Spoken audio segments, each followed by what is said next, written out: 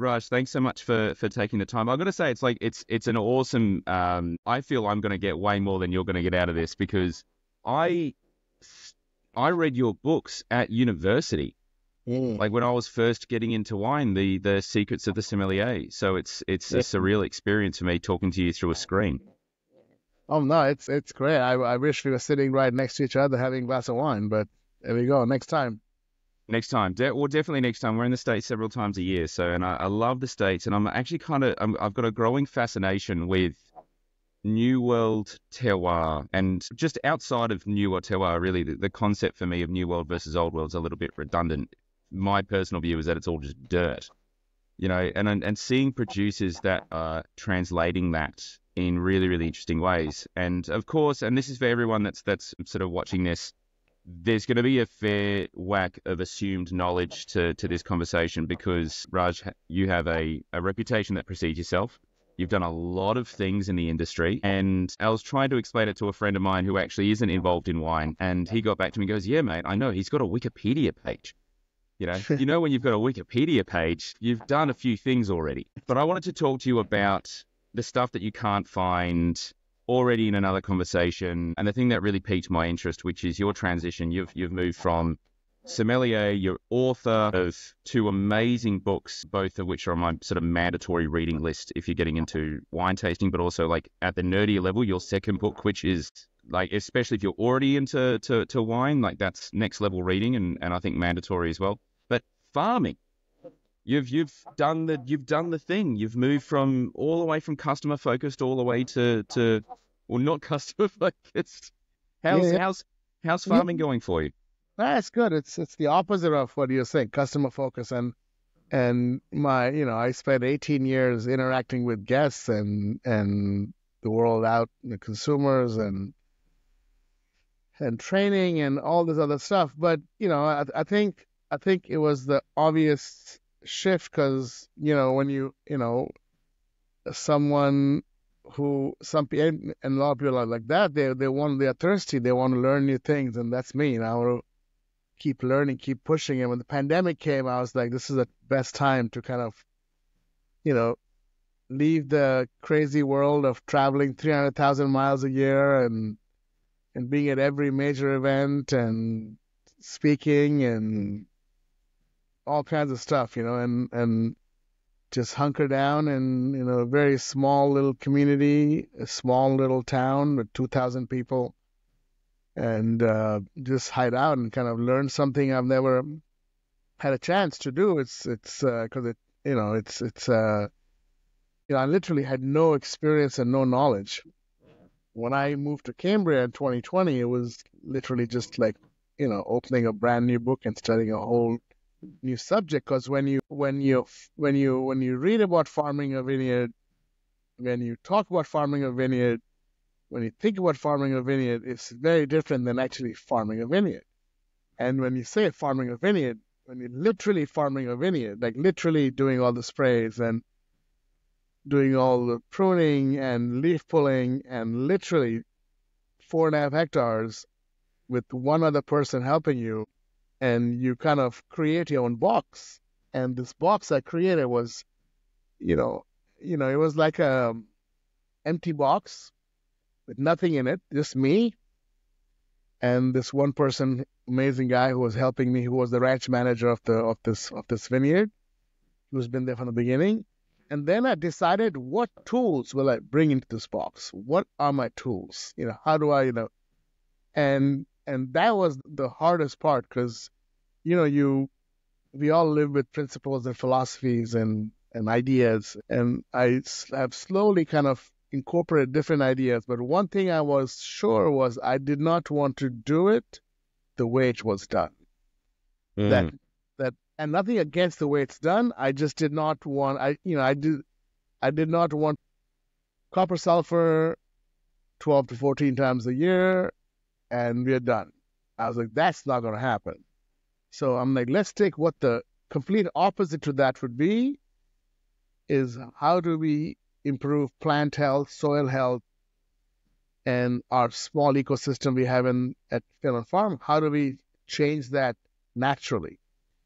Just with holistic sprays and and soil management and try to produce grapes. And I tell you, it's a pretty incredible challenge here in Cambria because I had no idea how cold it was going to be. I had no idea how wet it was. And so, it's been an amazing journey. And slowly I've incorporated many tools into this box. And now we have other people in this kind of sphere we have inside of this. So, and we do different things, different years and kind of learn. It's all about learning and sharing. So, and there's nothing about this is wrong, this is right. It's just what I want to experience in this journey. Mate, there's a lot I've got to unpack there.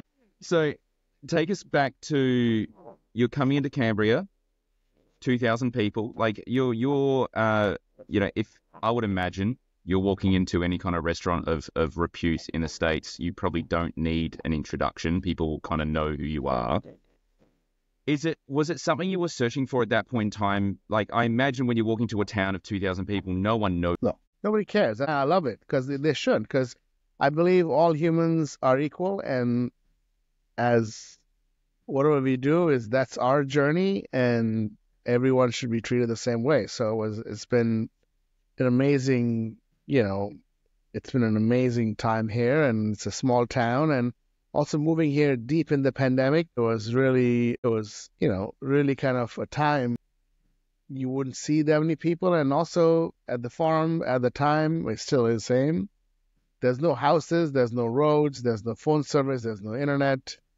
So you're literally, in this place by yourself.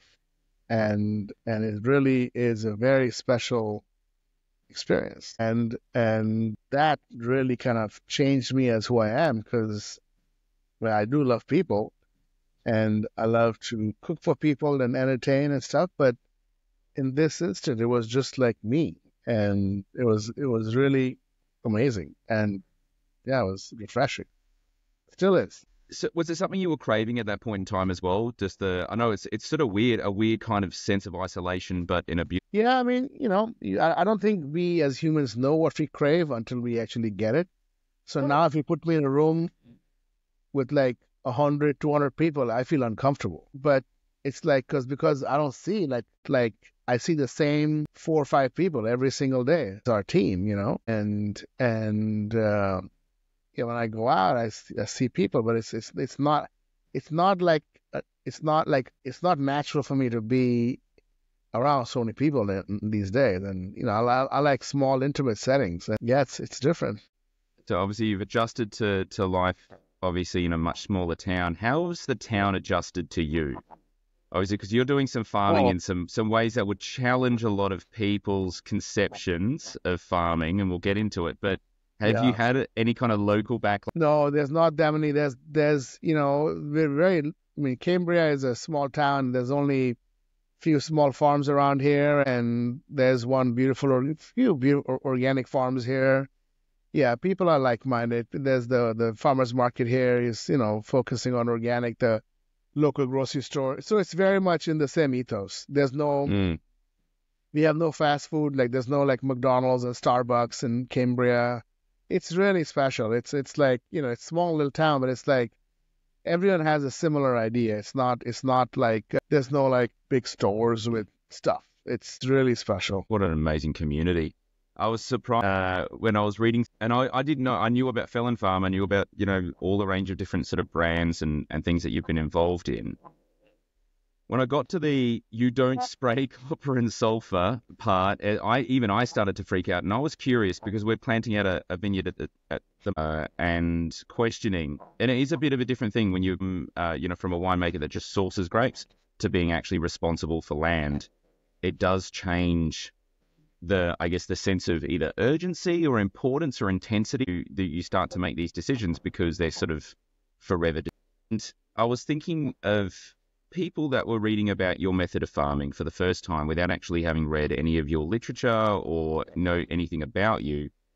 They could come away thinking that you're being hyper philosophic, but you've never struck me as being a philosophic person. You've actually struck me as being an outrageously pragmatic person. Even what you were saying before about you got to a farm, you're like, all right, what's in my toolbox? What can I do? What are my competencies here? How can I apply these in the best possible way? Do you feel what you're doing is philosophical? Or do you feel that it's being just practical? So again, I take it back to a personal journey. The reason I didn't use copper, I just can't use it. I just can't do it. We have animals. We have sheep grazing, and if you spray copper, and the residue is going to come onto the plants, and the sheep are going to eat the plants, and they're going to die. They're very sensitive to copper. That's the reason why there's not that much grazing happening in European countries, because of the use of copper. It's a heavy Wow. metal, a heavy metal that never leaves your soil. Anyway, it is what it is. And we get downy mildew. It is what it is. That's fine. We don't get the same amount of downy mildew like Europe gets, but we get it in the early months and during flowering, and we lose. Last year we lost almost 80% of certain vineyards. So, but I'm still not going to spray copper. That's kind of out. Sulfur, I have nothing against sulfur at all. I think it's fine. I just wanted to kind of go to the extreme, right? So if in 21 and 22 and 23, no sulfur used. In 24, we used a small dose, very, very small dose, and only in 2 sprays, and it worked. We don't want 100% clean. We want things to live. We don't want to kill things. That I tell the team we are here to farm microbes. That's more important, because what's outside the grape is more important than what's inside the grape, right? What's all the microflora, all the fauna around what's growing around is what's more important, because that's in the final wine. What makes a wine? What gives the wine the X factor? Is that amazing energy, and where does it come from? It comes from the microbes. So excessive spraying of sulfur will take it away. And nothing wrong. I mean, I've had amazing wines that we all had, that I've had sulfur sprayed many, many times over the season. I wanted to have my own guardrails, right? So how do I stay safe, but also not kill anything around me? That's the So, reason we didn't use it. so you mentioned obviously cold place. You underestimated how cold it is. You underestimated how wet it is. Like the downy mildew impact. Do you see that as being long-term sort of problematic for having just a sustainable model, like a financial model? Or do you just kind of, all right, we made a little bit less. Do you have like a price I'm curious, like, is it a price per hectare every year? And if you don't make X amount of fruit, the price naturally goes up. How do you kind of It's put food in your mouth? Yeah, we try to get better every year at it, and we try to, learn from the plants, because nature always Mm. teaches. So certain plants, we're doing trials on pruning it early, pruning it very, very late, and how are we going to prune it, and, when are we going to mow it? Are we going to crimp it? When do the animals going to go in? It's all these things. We are making small Mm. adjustments to kind of stay ahead of it, but still trying to stay in that natural path. Now, in a small scale, we can do it. If it was in a massive vineyard, it'll be much harder. Mm. And we also have 6 different vineyards, now 7 different vineyards.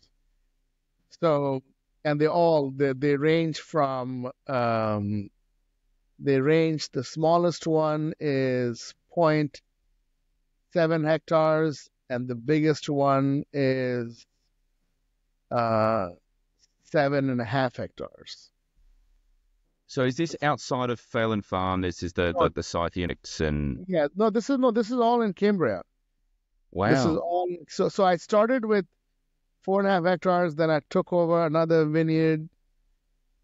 That was 9 hectares, and I planted another 3. So in those 9, there was 2 different parcels. So, we're kind of like, and we sell a bunch of the grapes now, and this is the first year. 24 will be the first vintage when we have the new, I planted a new vineyard, Mm. which is very exciting, which is, again, totally experimental and probably was done, I don't know, 100 some years ago. It's basically bush vines with the attempt. Let's not say it's not done yet. We just planted it. So with the attempt of creating a bush vine with a fruiting zone at 5 or 6 feet. What? Yeah. It's That's an a that attempt, but that's an attempt, because then animals can graze. I can have Yes. sheep or I can have pigs.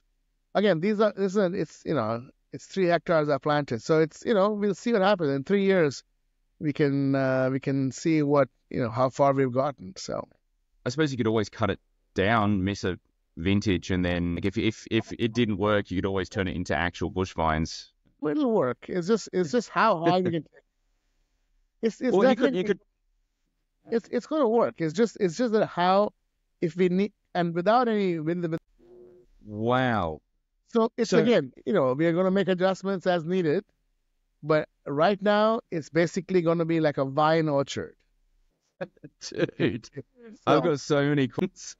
So, I mean, okay, we've got the farm soil biota, which is topical, I think, at the moment, and I want to get into how you ended up there. But if you're establishing, I want to this tree vine thing is fascinating. Did you deep rip? Or did you just plant a hole in the ground and then just went for it, or no, how? no, we Because did the year before. We practice regenerative farmers. We're not plowing the vineyard. We did one deep rip, and then we cover cropped it, left it, just let it be, and then this July we just dug a hole and put it in there. That's it, done. And we have wow, temporary irrigation this summer, and we'll pull it out either next year or the year after. Let it go up. I use a pretty vigorous rootstock, so it'll grow. And also I picked upright varieties that like to grow up. yeah, So that's Gamay, funny. and Granger. We call them varieties with an E in Australia. Yeah, Wow, so obviously farming soil. There's always this concept of no till. Is no till no till? very misleading. I think it should be used very carefully, because if you tell someone that this is not going to till at all, yeah, in some vineyards you can do it. Some agricultural lands you can do it. But if you don't do anything at all, magic won't happen for a long time. And Yeah, yeah. you might not get a crop for a long time. So it just depends. It depends on how patient you are, how many reserves you have, and how you can, yeah, like Phelan had never been ripped, never been plowed from the beginning, planted in '07, it was own rooted. And we did some digging and saw some, there's definitely compaction there. So we are going to do a little we're going to use something, the yeoman's plow, which is Yes. something like that, kind of a deep shank, just to Yeah. break, kind of like a root pruning, just Yeah. to kind of aerate the soil, but not to kind of. So that's probably going to happen. That was like my last thing I wanted to do, just to kind of aerate the soil, because we know there's pretty heavy compaction because the soils are clay based. But then we have to make sure we do that in the winter, just before the rains, and we have a cover crop right after that. So it's important to kind of not leave bare land. Mm. It's the most important part, not to leave bare land. So if you do have to do any, of course, we don't do any tillage in the summer months, and, it's only just right in the end, we'll do this one deep rip, and then after that cover crop, and just let it go. So in effect, the whole sort of no, because I'm nerding out about it at the moment, is more there should be like an addendum, which is no tilling for weed control, no tilling for leveling land, but tilling for reducing compaction, what we would call knifing, or is sort of it's more like a tool to, if you're using it, it needs to be benefiting the soil, not necessarily like an arbitrary thing, like we'll level the soil so your tractor doesn't bump Yeah, or no, weeds because you just can't be bothered. it just depends who you speak to. Like I've been kind of reading and trying to follow the ROC, the regenerative, certification organization. So kind of, and it depends. Some, like if you talk to Kelly Mulville at Piscinus, he's more regimented. He just refuses to do anything, and Wow. so that's his. So it just depends on how severe and hardcore you want to be, because sometimes you have that balance. Sometimes you take an old vineyard and you stop tilling it, and you stop doing anything on it, and it struggles. Sometimes we have an old vineyard we work with in LA and in Temecula, hasn't been tilled probably in 50 or 100 years, and it produces a great crop. So it just depends on where you are and how established the root system is, and also what kind of treatment the vineyard has gotten. So how long have you been doing I started in 2020. And within the last 4 years, have you noticed any? Yeah, in the wine. Well, Yeah, the wine just has a lot more energy. The wine has just exuberance and balance and great, no problem with fermentations. And yeah, it tastes very much of the place. If you've been to the place, you'll find aromas from the place in the wine, which is obviously the goal.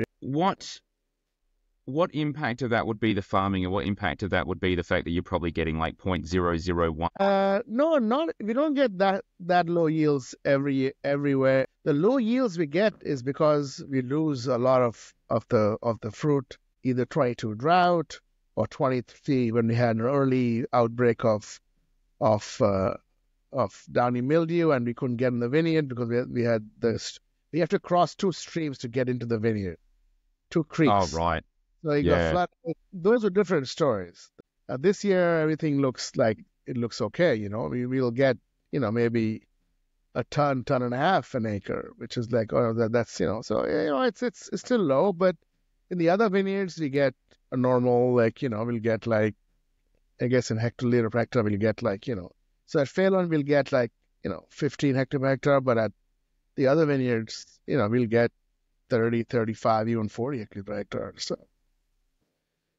Are you the only owner of Phelan Farm, or you? Yeah, no, just me. It's just me. I started alone, and then over the last 4 years, we have a small team of 5 now, and so now we are. It's now 16 hectares total with the new vineyards. So Wow. It's one person. That's not a not a small amount of land. No, it's not farming the way that you're farming it. That's Yeah. No, it's we have a super team, and just kind of keep dialing it in, just learning new things and trying to dial it in, make sure we can just stay afloat right now and that's like the biggest thing. And the biggest challenge here in California is that most people don't differentiate between vineyards. The vineyards you farm and the grapes you buy, so for the consumer, everyone thinks that, growing grapes is the same as buying grapes. So it gets tough out there, and it's and even the most wine writers and whatever, wine critics, or whatever you want to call them, nobody ever said anything different. So the narrative is very hard, whereas in Europe, the same people will give advantage to like buying grapes and not buying grapes. So, it's kind of a hypocritical situation here, but it's just the way it is. You live in the society you live in, so you can't really change that much, But I suppose it's also to a degree, and I think wine for people is a personal like expression of yourself. There's this form, isn't it? At the end of the day, this is the way that you want to farm. As much as the general public might not see the difference. Hell, even winemakers often don't see the difference. I remember working at an exceptionally large winery, and grape receival come in and ask where the grapes came from, and the guy turned around and goes, "Mate, grapes come on trucks, don't you?" The connection to land is certainly something that I think is on the 100%. And if you come back to the thing, is like people ask you, "Oh, why is your wine so expensive?" I mean, when you answer that question, I'm like, I don't know. It's, it's not like we're selling $100 bottles of wine, but even, it's like maybe $10 more expensive than someone who bought the grapes for whatever you paid for them, also from organic. But the relationship is different. You're pricing at, if you get 0.5 tons an hectare, or if you get 10 tons an hectare, you can't change the price. If you're not living in Burgundy or Bordeaux, you live with the price you've given the wine, and if you get frosted, or if you get dry year, or if you get whatever, you're going to live with it. So it's and that many people don't understand that relationship. Does it frustrate you now knowing the amount of work and effort it is to do what you're doing and get? I don't think your wines are expensive at all. I think in the context of American wines, your wines are actually on the more approachable end of the spectrum. But only a couple of hours away, there'd be conventional farmers spraying the living bejesus out of their grapes and getting $100, $200 a bottle for it. Does that Oh, yeah, a lot, and it's just, all these conversations we have, about whatever, if it's scores, or if it's, natural wine, or what are I think everyone must pivot to soil health, because we all live on the same planet. You're in Australia and I'm here in the United States. It's the same. If you go down, we go down, all go down. It's not like soil health. And everyone has to pay attention to that, because we are consuming all these, things. And if you're using herbicides and pesticides, the runoff is going to go in the same ocean. So I think that's the problem, is that everyone is looking only out for themselves, not thinking that we are the same human race that has eradicated so many species off the planet. And we've done that because we just could. And we wanted to either eat them, or just because they were like a pest or whatever. We eliminated so many species, and it's all part of nature. So, that's kind of, think of it. That's the whole reason I got into farming. Was I'm like, this is like, not that my small 16 hectares are going to make a difference, but it's just to kind of bring some awareness of really what, how people should behave, and how they need to act. It's funny, like the underestimation, I think, of the doing the little thing in a spot of the world. Just this week, because we've been struggling, and it's converting apples here in the industry so well, and they irrigate it pretty heavily. By necessity, actually, based on market conditions, and we're trying to recuperate it. And they have these like 3 to 3.2 meter like row spacings. And I'm coming in there going, we want to do 2 meter row spacings. And the growers are going, nah, mate, that's impossible. You'll never be able to drive around it. You'll never be able to, and it's starting to, as we're planting it out, it's starting to make other local growers kind of go, maybe we could control bigger by just decreasing row spacing rather than trying to control it by area. And a lot of these sort of little things start to fall into place as, your neighbor looks at your neighbor, who looks at your neighbor, and it starts to sort of spread out a little bit. Sometimes when people are in their own little, especially in rural areas, I guess, people own little thought bubbles. They can't see outside of that. They kind of need someone to come in from the outside to kind of take a risk. And I suppose with yourself, you've like Felon Farm's not the only thing that you have going on at one time. So at least you've got a decent amount of diversity. So I imagine if this is the thing, it's like if you get what you're doing to work, there's no excuse for most other people to start. Yeah, I mean, there's few other people doing this kind of stuff. So it's just, you got to make it work one way or the other, because at this point you have, when I was alone, I didn't really care much. Now you have a team, and you got to be somewhat responsible and make sure be, but still kind of live in that the same kind of, the toolbox of what you can allow into it, and what, how far will you go to make it all work?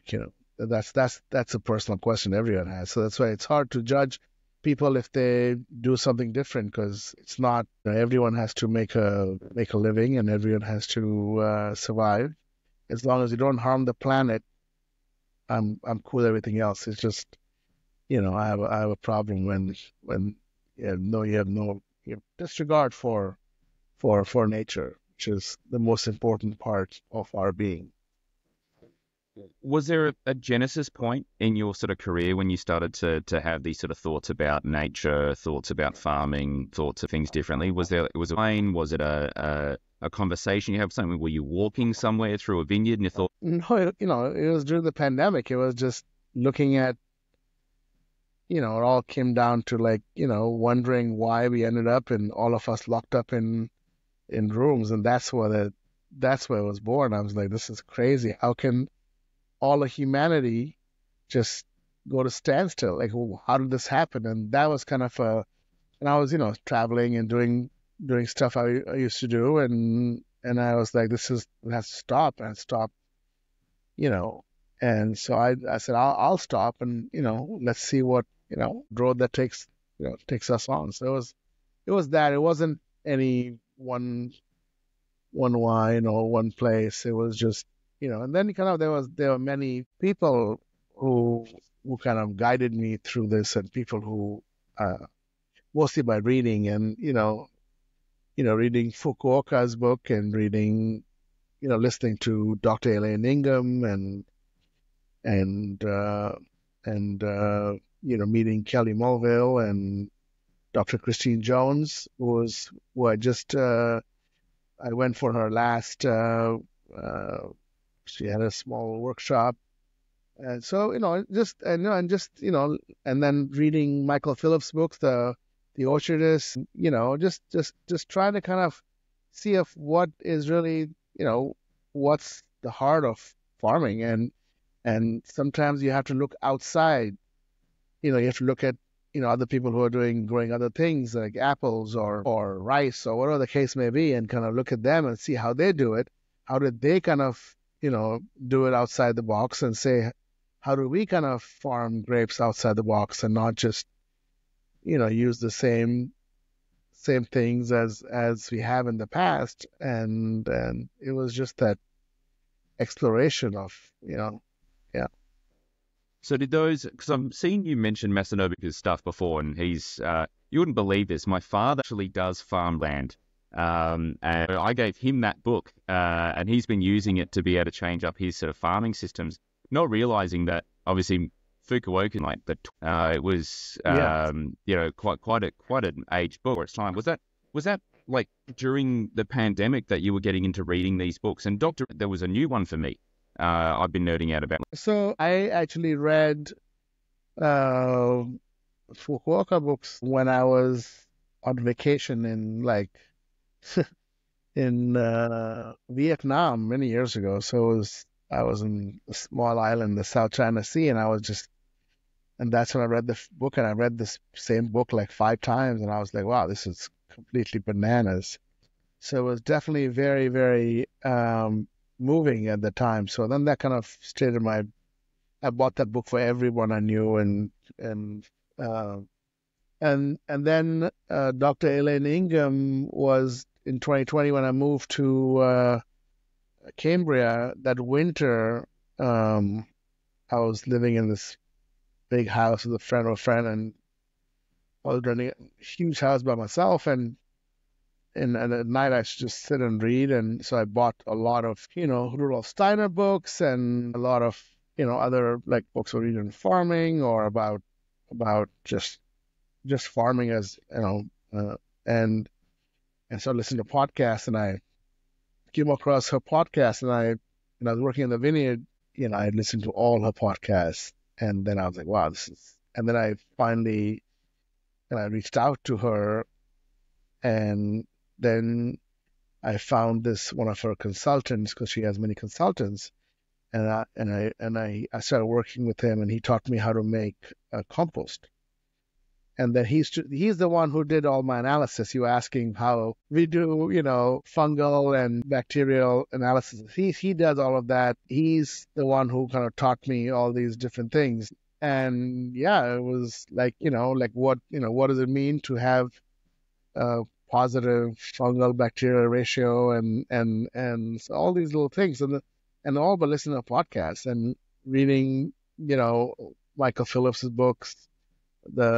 He was an apple grower in Vermont, and I learned like how do you make a lactoferment, or how do you what does the fish emulsion do, and what do you do with neem oil, and then I use some of the Ayurvedic research from Indian growers of the use of turmeric and the use of honey and the use of again, a fermentation with I added some ocean water to a salt component to kind of, so all these things we were like doing all these trials, and I learned how to use a microscope. So it was just like a rabbit hole. You just kind of go deeper and deeper and figure out what works, and then plants loved it. And when you're spraying all these natural products, the plants like enjoying it, and the spray smells amazing. I lived a whole year. We sprayed only milk, milk, and then when we saw some heavier mildew, we sprayed some cinnamon oil. 22 was a vintage, we just, and because of the dry weather, also you don't irrigate. We kind of had a small yield, but the wine was amazing. It was like really like concentrated, and it was like pretty much mildew free because of the use of milk and cinnamon oil. So like that. So every year we do different things, and this year we had a kind of a slightly different program. So it's just like experimenting on different levels and kind of trying to figure out where your guardrails are, and how can you push it by spraying as little as possible. Yeah, that's pretty much what it's yeah, that's what's happening here. I tell you what, if I jumped on a tractor and started spraying that had no cab on it, and I just started spraying in our area, I would have every farmer driving by stop off thinking that I'm nuts. And especially when I turn back to him saying, "Matt, I just have to enjoy the smell." People are really going to think that because everything that gets sprayed around here is organic. Oh yeah. You simply wouldn't want to be smelling. And I was actually going to suggest. Let me just add one more thing. I didn't even use a tractor. I was going to ask about this. So obviously soil compaction is a big thing. Yeah, we started with an ATV, then go to an RTV. Yeah. Really? Yeah. That's amazing. Yeah. I need photos of the setup. I'd like to try to replicate this in the Adelaide Hills. I reckon it worked in the 4.5 hectares. It's much more challenging to do it in the 9 hectares. And also the steep hills gets a little dodgy. But we have a monarch tractor now, so yeah, it's if it's small, you can do a lot of different things. If you get slightly bigger, you just get time becomes so it's and also weight. You just don't want the tail wagging the dog when you're spraying. Yeah, but I was drinking my coffee and spraying all open. I have like video like nothing. I was like 3 years I was fine. What? That's fascinating. How did you find the milk sprays worked? Because milk sprays really good. Raw milk, really good. Hardest part is finding raw milk. Yeah, but if you get a cow, then you have to milk it, every day. So it's no, we got and in America it's brilliant. You can't buy raw milk. They can only give it to you for free. You can buy guns, but you can't buy raw milk. Figure. So some of the stuff outside of farming, obviously we mentioned, so you've got Sandy, Domaine de la Côte, farm, you've got, are there ones that I'm missing? Sardine Wine Co, Solo? So Sandy, Domaine de la Côte, Evening Land, I am less involved in. I help more in the blending, or if they need any help, I'm kind of removed from daily operations and winemaking and that kind of stuff. For now, it's just been, I'm always in Cambria, so I don't really get out that much. I'm still a partner in them. I'm not, and Sashi's, he's been doing it with me for so many years. So and the whole team is all set up. So, it's, so I kind of focus only on Felon Farm, which now has some new vineyards. And then we have, Stolo is the new vineyard we acquired, so it's part of Felon Farm. And then Scythian Wine is kind of an exploration into the past. So we work with some really old vineyards east of LA. So planted between 1905 and 1918, all dry farm, bush vine, own rooted, so Palomino and Zinfandel, Alicante, and that kind of stuff. So And how were these? How does that happen? How do these vineyards? I understand how they got planted. I understand why. well, there were 40,000 acres, and now there's 600 left. Some There's been producers, the Galliano, who's kind of been certified organic forever, and they've been making wine for those vineyards since the 1920s. And they've been, they're still around. They have a, much larger picture to the vineyards. And then there's, other people who've made wine. Carol Shelton, who buys the grapes from the same vineyards, she made wine there for many, many years. And it's just like, just these vineyards were not accessible. It's not like, they were like families made the wine and they sold the wine and it was gone. And me and Abe got in there, and then Mikey, who actually grew up there, Mikey from Scar of the Sea, Herman York, who are this three amazing guys who make wine. They live not far from there, so there's a bunch of young people kind of coming in and trying to kind of make wine from these, old and forgotten. They've been there forever. It's just that we just found them. So it's an amazing story, and the vineyards are, they never get any sprays. Of course, they all are dry farmed, and they just get pruned and picked. And it's truly profound. Like, it's really, really incredible. Is this something that you potentially might see as replicating with Felon Farm? As in, if you were to go back to those vineyards in the 20s, and they're making decisions as to what variety to plant, where, why, how. They're obviously dry farming it, which is determining the grape variety, because it's not like everywhere.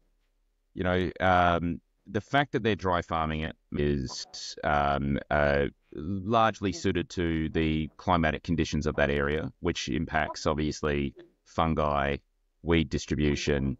So a lot of like your pesticides, fungicides, herbicides are largely based on one controlling factor.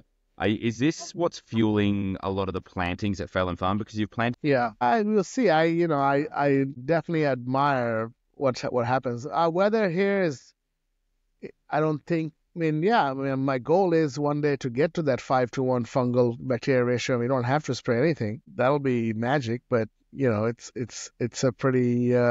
Wait, hold that thought. 5-to-1, and you don't need to spray anything. Is that a thing? Is it? It's like if you hit this point, then yeah, pretty much. That's what Dr. Elaine Ingham says. So when we started at Phelan, we were negative, really negative, and now we are positive fungal to bacteria. And I'll do a test again in the fall and see how far we've gotten. So every year the goal is that you're moving positive fungal to bacteria, and then so the plants are just a lot more self-sustaining and healthy because the bacteria, because as we are as humans, we have more bacteria cells than human cells in our body, and then that's just the way we are. So how do we kind of strengthen our microbiome by not eating poisons and not having antibiotics and other things. Sometimes we have to, because we have we also have to live. So but then how do you kind of create that self-sustaining, because it's been proven that age is not something, people look young, and why they look young, because they might be, what they eat and what they don't drink, or whatever the case may be. But it's inside. You're aging from inside. So when you have these illnesses, it's all, you can't see it. It's inside. It's the same thing with the vine and how they look, and that's why when you look at a vine and you see an organic vineyard and you see there's no red leaves, there's no yellow leaves, and you're like, wow, this is the beautiful organic vineyard. But you can have the same effect as by having sprayed some pesticides, and you look green. Oh wow, beautiful! It's not, because it's the same thing as if you're like having steroids and you're building your body to be like super strong, and it's different than a natural person who's kind of building a body by working out. And so it's a interesting comparison.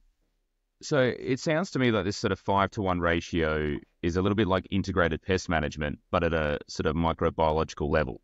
You're trying to get the microbiome to be resilient enough to be able to combat any sort of like downy mildew that pops up. Exactly. That's why a vineyard that has never seen antibiotics will get to that ratio much faster than something has been sprayed with herbicide. It's just the way it is. You have to aerate the soil more. You have to, we have to literally inject with compost extracts and different things, fish emulsions and different things that the microbes can eat and kind of thrive on and kind of build and stay happy.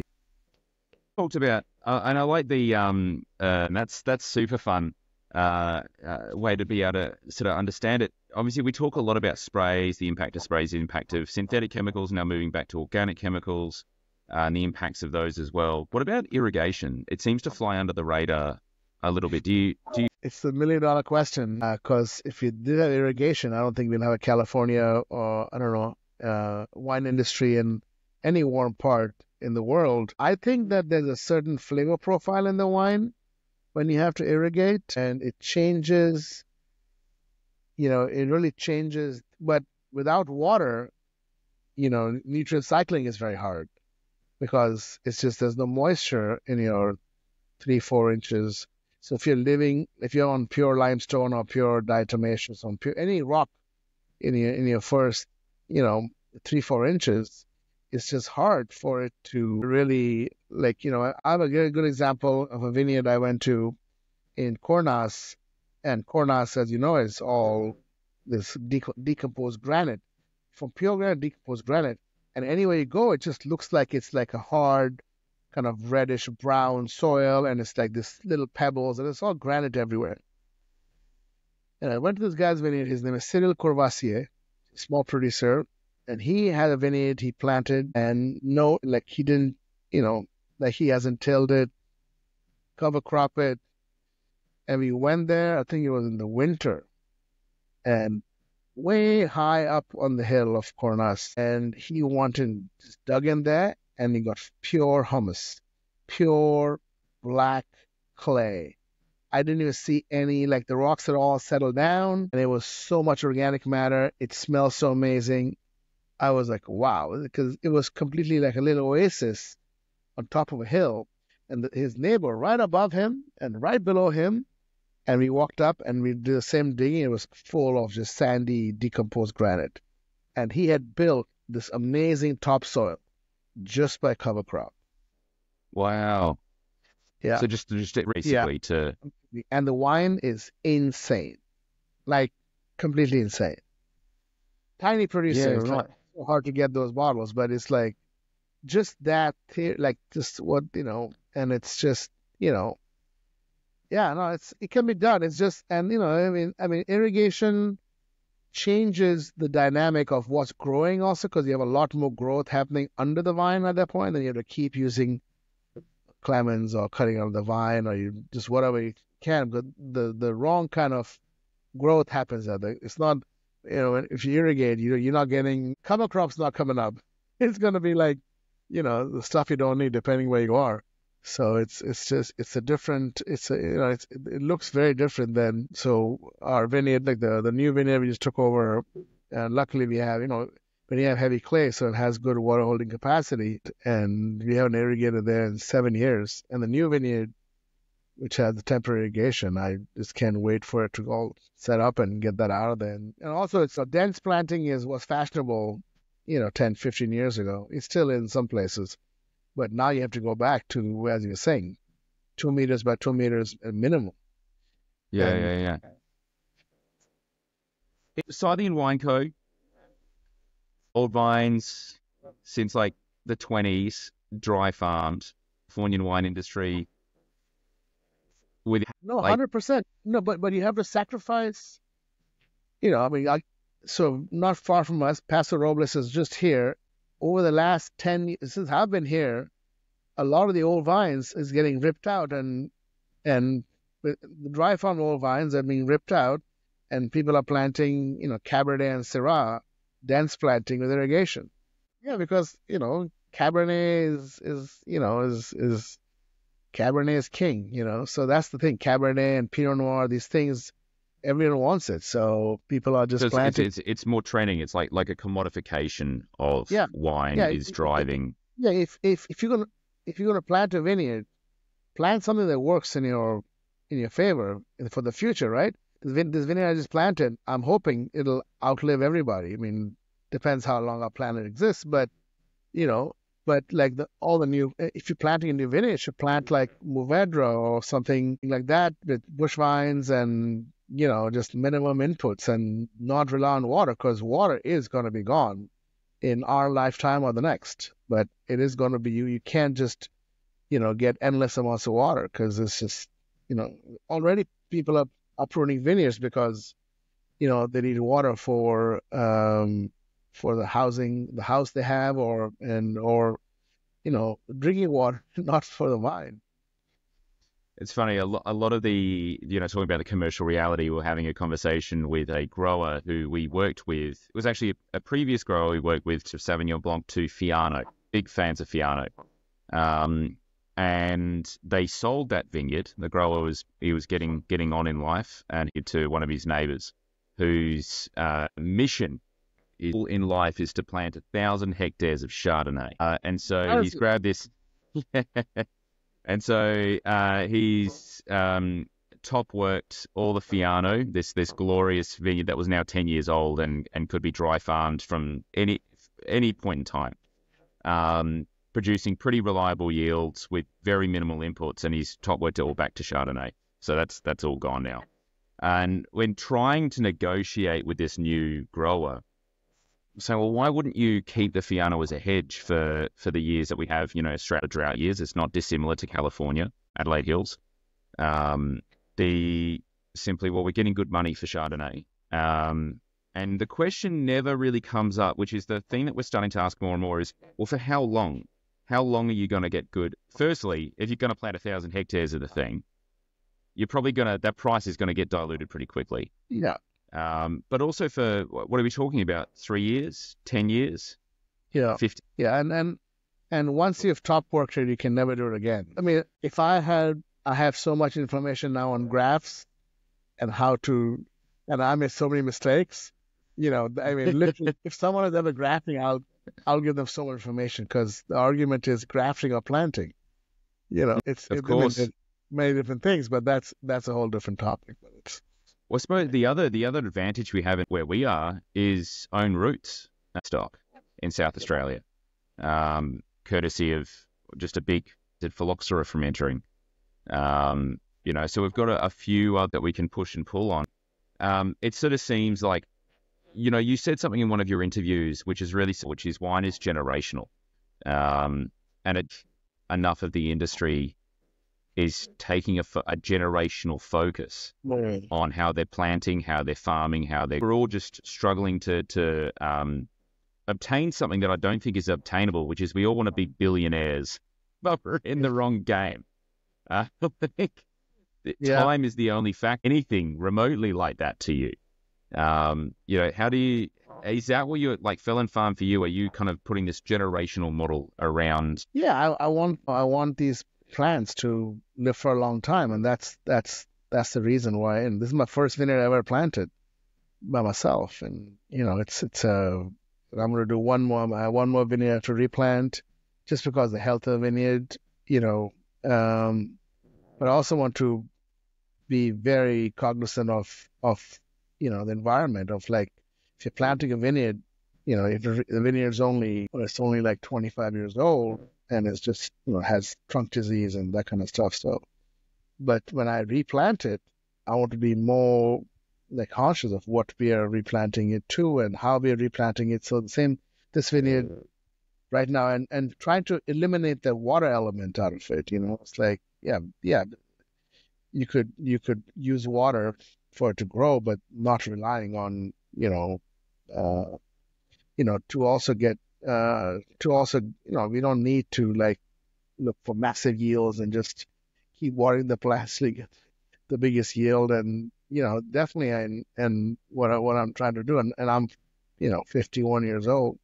I'm not here to, I won't see the results of these vineyards, uh, but I want it to be something that's going to be there for a long time. And that's why I always worry about grafting in the future. If I was going to think of a long-term vineyard, I would be more, I would lean more towards planting than grafting, just Well, because why? the cut is a pretty severe cut. When you cut the plant, as you make that major cut, plant has, you know, it has a timeline. You've kind of made that cut, so you're gonna, one part of the plant is gonna, the staff flow is gonna completely be diminished, and you have to like renew it, and we really take really good care of it. You can do it. It's just, it's not gonna live 100 years, you know. Interesting. So So so it's entirely like we can graft.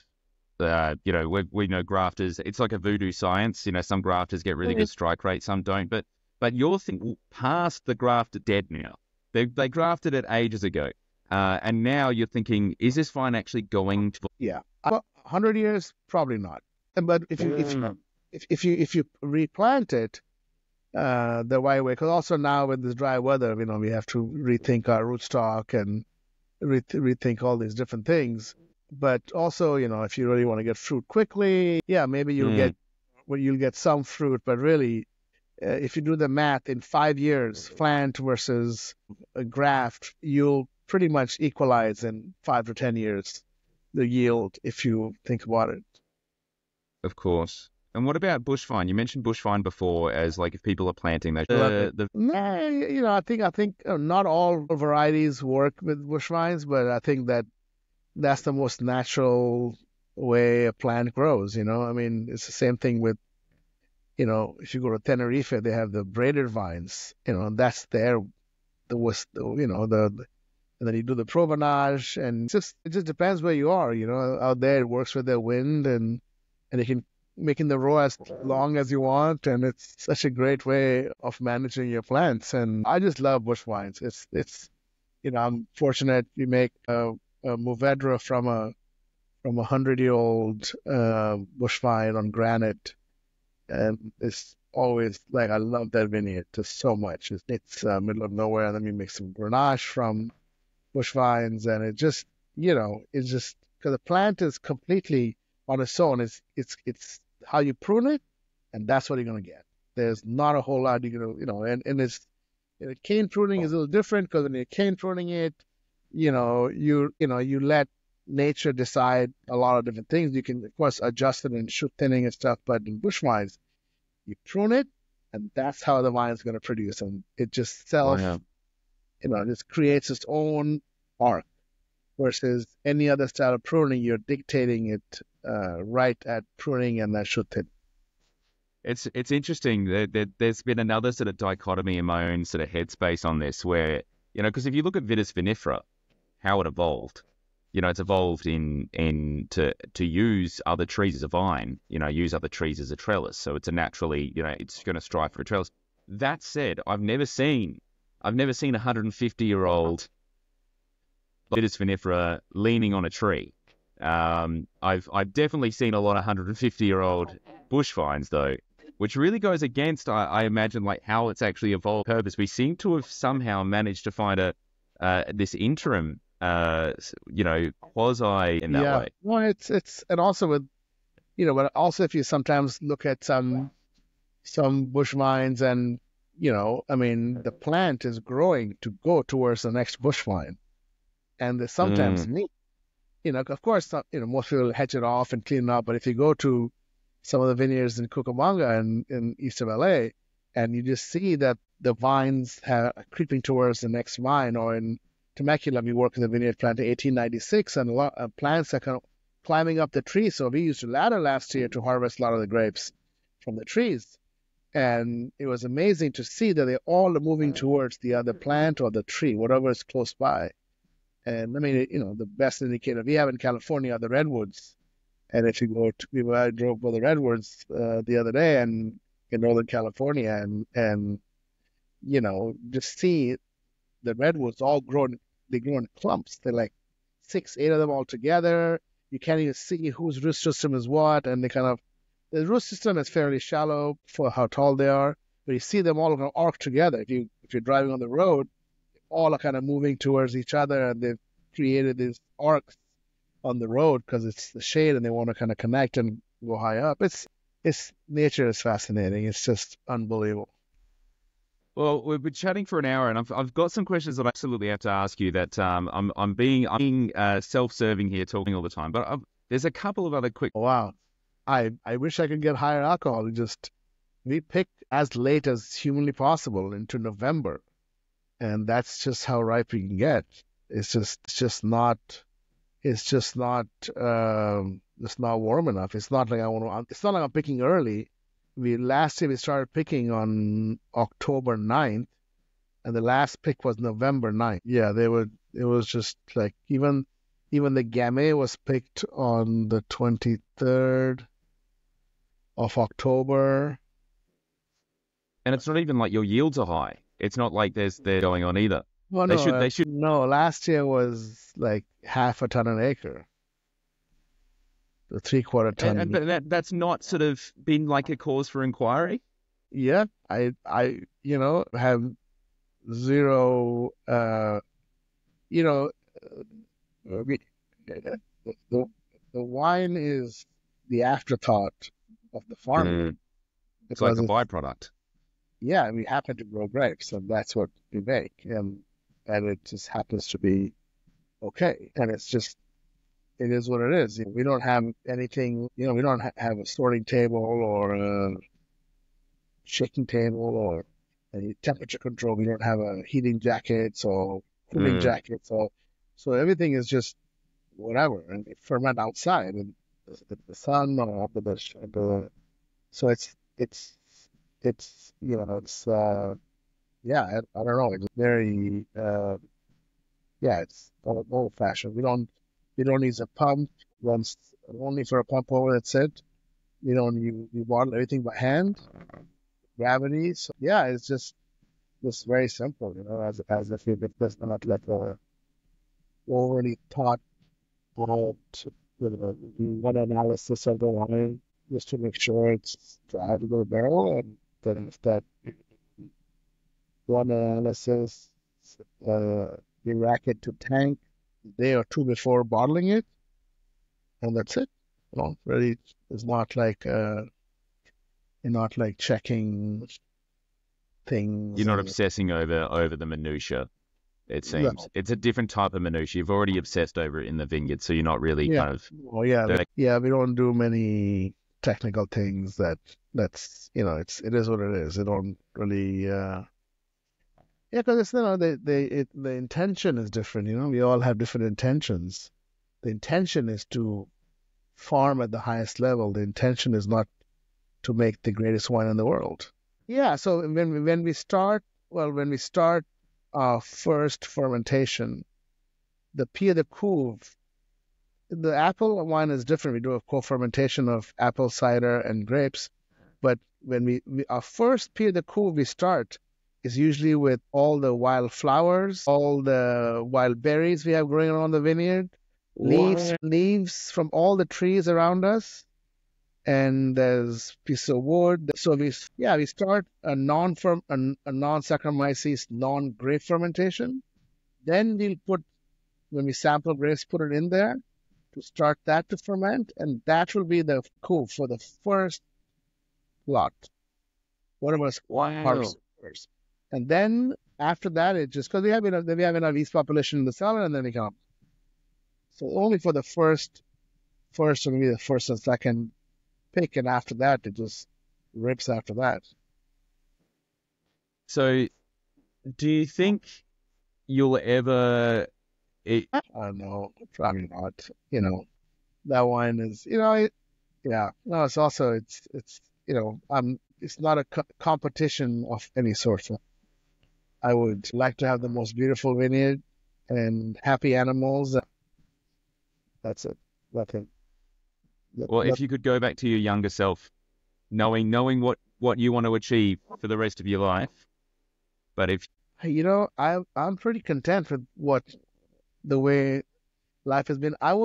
Probably I would probably be slightly more open. I was very, very focused on like obsessive about Burgundy, and I kind of totally ignored other parts of the world. So I would tell myself to be slightly more open, maybe embrace. And I also, it's like, don't like focus on so much on work, really, because for the first, I think, 15 years of my life, I didn't take a real vacation, always in a wine region. And it was just a little bit too much. Yeah. Raj, thank you so much. Especially, I know how busy you are. Farming hectares, the way that you're farming it is scary to me. But to be honest, it's just been hearing about the trials, the tribulations, and just even giving me some amazing ideas on how we can potentially farm. You've got me thinking maybe. Yeah, please. Yeah, come visit. And, it's a journey, these things we do and we discuss and we implement, and then, we change the whole thing around and then do a different thing or try different things. So it's always something which you never stop learning from. So yeah. Are we going to say? I don't know. No, it's too definitive. I can't. It's like, I don't want to be. It was fun to write about amazing people and amazing vineyards. I'm not sure I want to. Yeah, no, it would be too much of a. Yeah, I'm not sure. Maybe something more lighthearted. I'm not sure about farming, but we'll see. All right. Well, I'm going to let you get back to your day. Thank you so much. What's planned for the rest? Oh, we just finished that, so he's waiting for Virgin right now. So it should be very soon. And no, we've kind of pretty much done most things. Just kind of caught up. So now we are just waiting for Virgin, and that's pretty much all we have going on, and then the imminent harvest. So it's going to be kind of an easier couple of weeks from now on. Before it all gets busy again. Yeah, exactly. Awesome. Well, mate, hopefully we'll be able to see you sometime out in Australia. We found out just before actually chatting that you've actually got a wonderful Mac Forbes, whom ourselves and the